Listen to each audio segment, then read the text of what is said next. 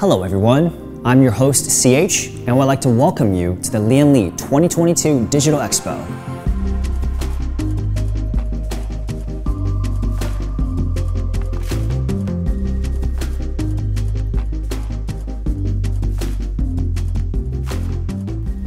It's been over 6 months since we've given you an update on the development of our products.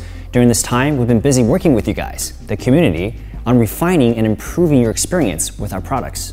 I'm excited to show you today the latest updates to the 2022 lineup of cases, cooling fans, accessories, and software. For this two-part series, the first video is a preview of the progress we've made with 2 of our cases, the Lancool 3 and the V3000 Plus. And in our second video, we'll be introducing design updates on the Unifan SL120 Infinity, presenting the new Unifan P28 and Streamer Plus V2, as well as giving you a tour of the new version of L-Connect, which received a powerful upgrade. Let's not wait any longer. Come join me for a review of the design changes and new features on 2 of our very anticipated cases. Opening our 2022 Digital Expo is the Lancool 3. As with all our products to be presented today, the Lancool 3 is still in its prototype phase, and design changes are still taking place. Starting with the exterior of the case, you'll notice that the side aluminum bars along the front panel are now continuous from top to bottom. Other than an aesthetic change, these also serve a purpose. They are the door handles for the left and right side tempered glass panels. Pulling up on the handles like so will pop open the panels. Moving to the inside of the case, behind the front panel is the multi-position fan radiator bracket. While similar to our previous design and appearance, a couple of additions took place, such as a handle latch mechanism to release the bracket from its anchored position, as well as a single thumb screw at the top to secure the bracket in place. In the main chamber, the top, front, and bottom of the case can fit a 360mm radiator. In addition, mounting points for a distro plate or reservoir pump combos have been included, and drain port on the top radiator bracket for easy filling. Depending on your desired configurations, here are the updated radiator and fan clearance to take into consideration when planning your build.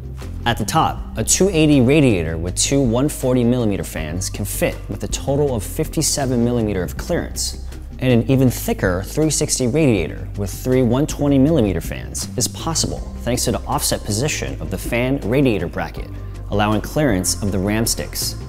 At the bottom, users can mount a 360mm radiator with 3 120mm fans, with a total of 83mm in thickness clearance.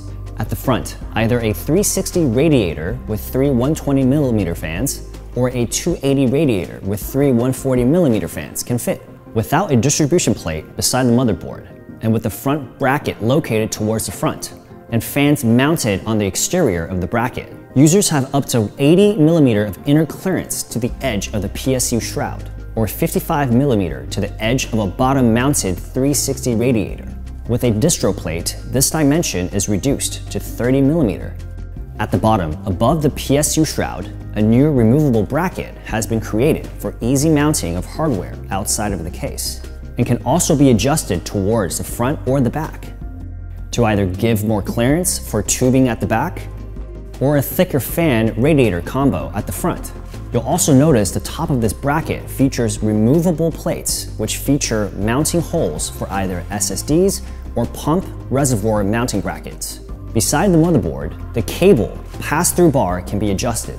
By loosening a screw behind the motherboard tray, the bar can slide to adapt for wider motherboards and let the user customize the curve of their cables passing through. New large grommets have been implemented for the passage of bulky cables like the Streamer Plus. At the bottom of the case, in the PSU shroud compartment, the design of the storage trays have been revised to include modularity. Each unused HDD SSD tray can be individually removed. This increases the gap between the cage and PSU shroud top panel for better airflow without entirely sacrificing the storage capacity of the Lancool 3.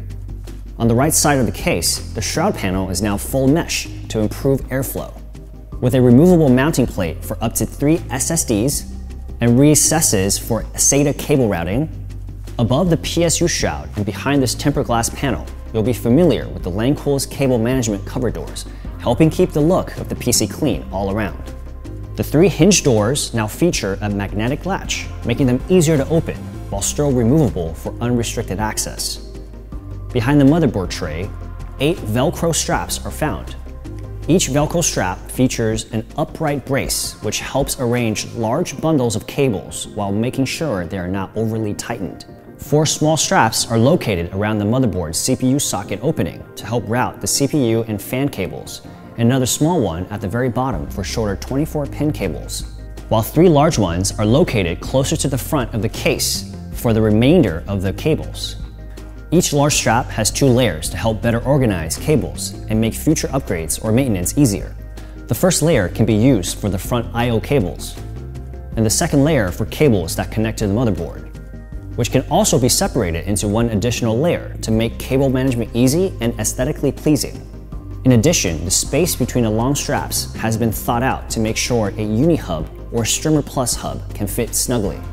The Lancool 3 will be available in an RGB and non-RGB version, both equipped with 3 140mm PWM fans and both with onboard controls for either light effects or speed. You can expect the Lancool 3 to be available around May.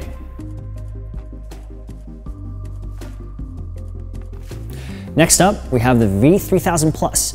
As you may remember, the V3000 Plus is our largest chassis capable of hosting 2 systems, a wide range of cooling configurations, multiple PSUs, a large amount of storage, and all of this without skimping on looks and build quality. Since our last look at this case during our 2021 Digital Expo, a few modifications have been made to this prototype, and we are getting closer to the final design. Here are some of the updates brought to this case.